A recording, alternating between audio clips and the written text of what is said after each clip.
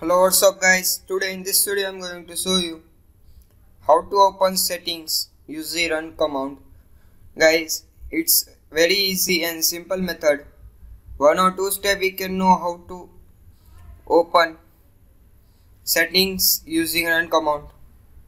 Guys, if you are new in my channel, please like, share, comment and subscribe my channel and press the bell notification. You get a new and fresh video of technical. Let's start our video. First guys, press and hold window key plus R and you can see this type of interface, and here you type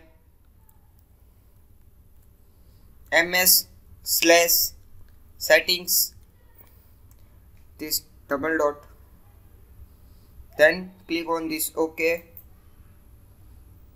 You can see settings open. Guys, it's very easy. Just you need to press and hold window key plus R and here you type ms/setting double dot, then press enter or click OK.